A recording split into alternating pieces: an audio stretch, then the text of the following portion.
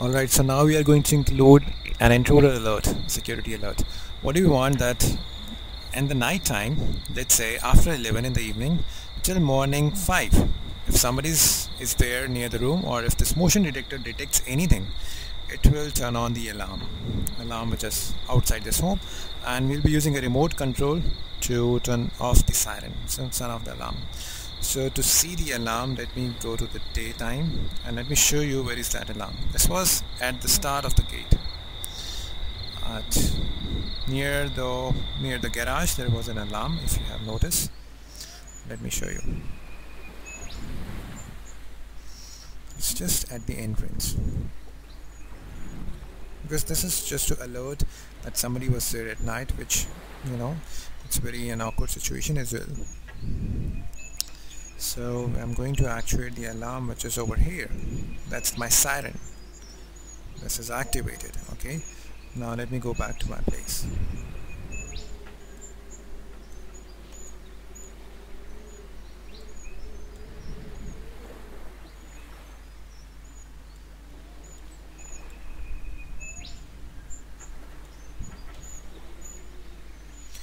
I'm almost there. Alright, so we have to make a program based on real time, just like we did initially for the garage door. So I'm going to use a logic, the old logic, and I'm going to customize that. So that was somewhere here, and this was a logic for analog pool light based on time. So I will use the upper logic, which was the real time. So let me remove this one.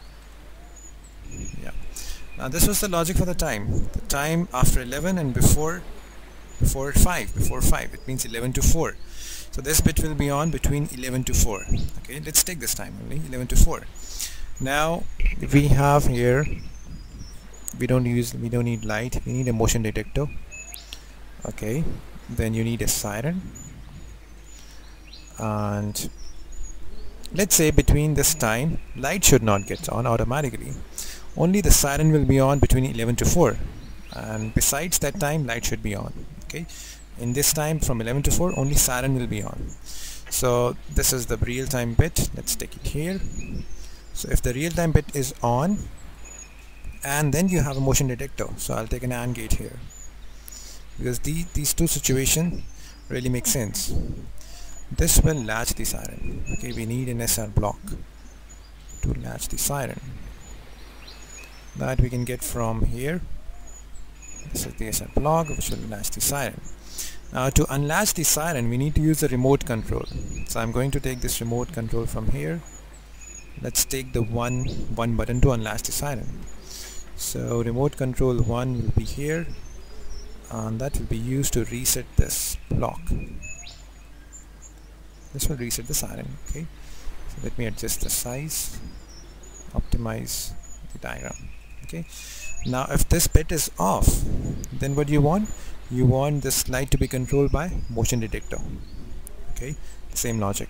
So I'm going to take this bit again over here. If this is off, means I need a NOT operation. If this is off, I'll take a NOT operation. This will make my logic pretty simple. And I'll take an AND gate, I'll put it here, and I have to use motion detector, same, because we have two cases. When this is on, so I'm not using an AND gate here, NOT gate here. If this is not on, so I'm using this motion detector, same, to turn on the light. Okay, so I'll use this set reset block again, and I will take the light from here, light entrance, so turn on the light. Okay, let's just have this light directly connected to motion detector. I'm not taking the time signal, because this is just to understand the real-time based control, or you can use a time delay as well, just we did in the last video. So now that logic makes sense. Between 11 to 5, after 11, I mean after 10, it's 11 to 4. Between 11 to 4, this bit will be on, and if this bit is on, this is going to work with motion detector to turn the siren. If this bit is off, you can say this is off right now, so this is on. This is not operation, so this is false and this is true. Now it's the daytime, that's why it's off. Now this motion detector will only turn on the light. So I'm here, this will work as to turn on the light only. The light is on, and after 5 seconds this will be off. Okay, now if I do the same motion detection after 11, so let's move the time to 11:23. Now the same motion, instead of turning on the light, will turn on a siren. That's the intelligence. Intruder doesn't know that, but you are doing some kind of logic. Now it's after 11, and if you see, this bit is on. If this is on, this light will not work, this block will work. Now motion detector will give a signal from here, this is and this will be true, it will set the siren. Have a look. You see, can you hear the siren voice? This is coming from outside the building. It's coming from, if you want to see there, I can go there and show you the real siren voice. It's coming from here. That's the siren. To turn off the siren, I can use this button, because I know that this is a turn off the siren. So even because this button is generally with the building owner to turn off the siren in case to take a demo.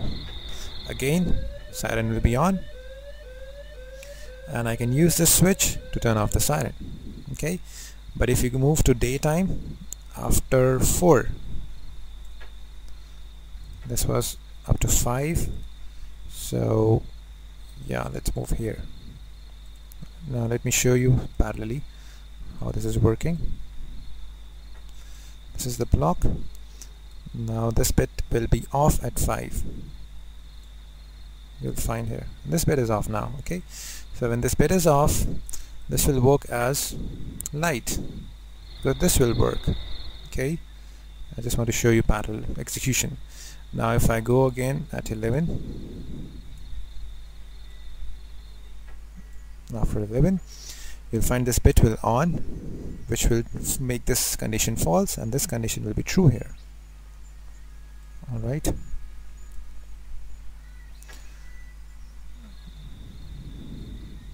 so it's 23. Now this is on. Now if I move, you'll find alarm will be set. This is set because I moved. Now when I stay there and I press the 1, this will be true, and this will reset the siren. So this is about security alert outside your room using this connect higher functions and your motion detector and remote control. I hope this really give you good interest in learning, making symbols, making logics in connect higher. Thank you.